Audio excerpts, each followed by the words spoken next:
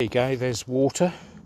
So now all I'm going to do, and there should be enough that you don't want this whole thing falling over, but we're going to pop these, including the leaves. That's fine, they're not going to be damaged, I don't think, and the fronds are big enough that they won't, but I don't want them to dry out and start wilting and feel friendless. They need a bit of water. I also don't want the wind doing too much damage to them overnight. We have got a bit of wind, but there we go. So we'll pop those in.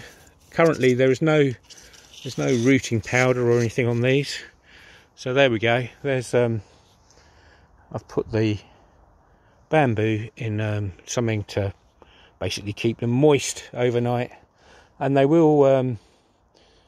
they should actually start taking on some water, just because that's what plants do.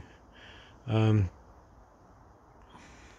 have a thing called capillary action, so the capillaries actually in the fronds, in the stalks, will actually know there's water, and it will feed the leaves.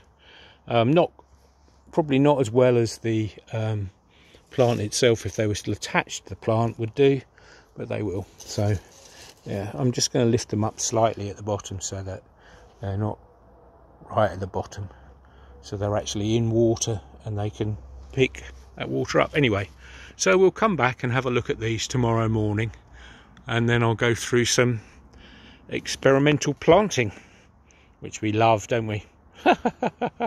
We just love that. Right, okay, onwards and upwards.